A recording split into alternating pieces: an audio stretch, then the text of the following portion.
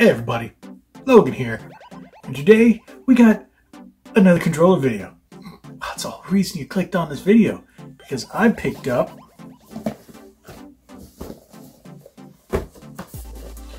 these two suckers. Why? Because I do that with all the frickin' controllers, too many controllers. So this is the one I wanted. I ended up pre-ordering this one, and they still had extras of this one, so I decided to say, what the heck.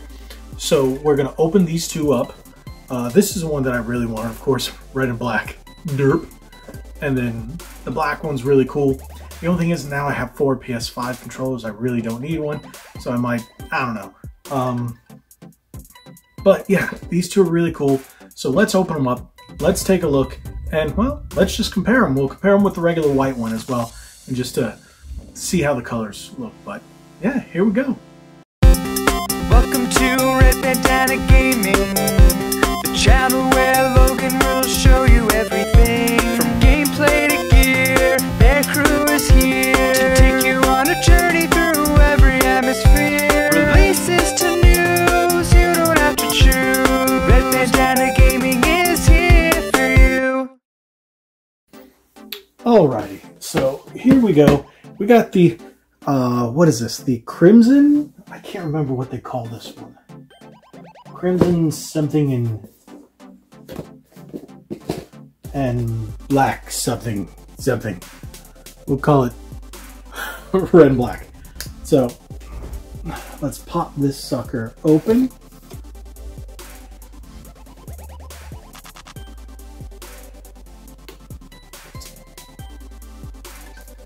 Yeah, there we go. Not the hardest boxes to open.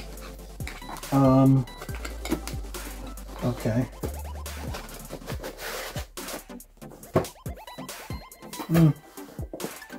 Not as fancy as the Xbox boxes, but hey.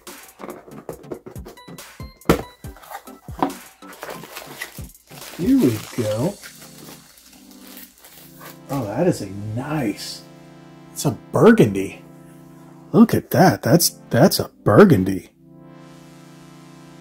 That is a gorgeous color right there.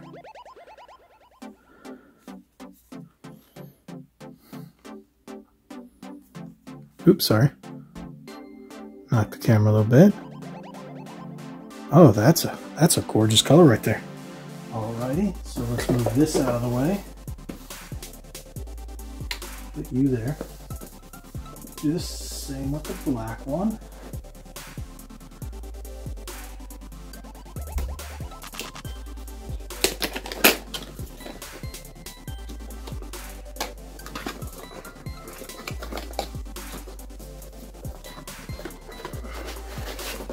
The only thing is, boxes like this, they don't tend to last. I will display them, but I'm not a big fan of the packaging. Oh, that's really black. Solid black. All the way, everything's black. This is completely black. Oh, really nice. Now let's move this out of the way. We look at those, and now let's compare them to the white one. So this is going to be your standard white one. Let's take a look. Ideally, they would be identical. Everything seems to be the same. Texture's the same. Buttons the same.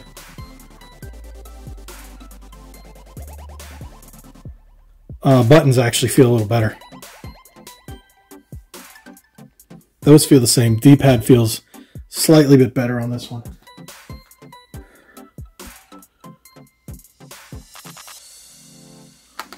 They're identical. Everything's the same. They're all completely identical except for color. So it's not like the Xbox controllers where they add different features or different textures, like with the camo, what is it called? The Daystrike camo, I think it is.